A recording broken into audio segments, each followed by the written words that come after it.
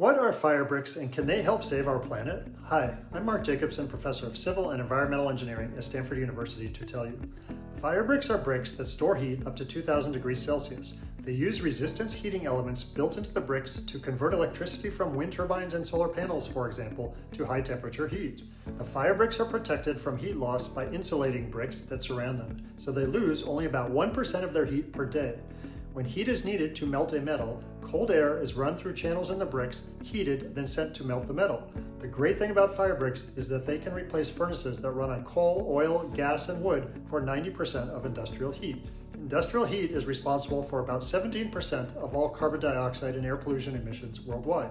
The other great thing is that Firebricks are cheap because they are made of the components of dirt, silicon, aluminum, magnesium, and chromium. As a result, using Firebricks instead of fossil fuel furnaces reduces the costs of goods we consume.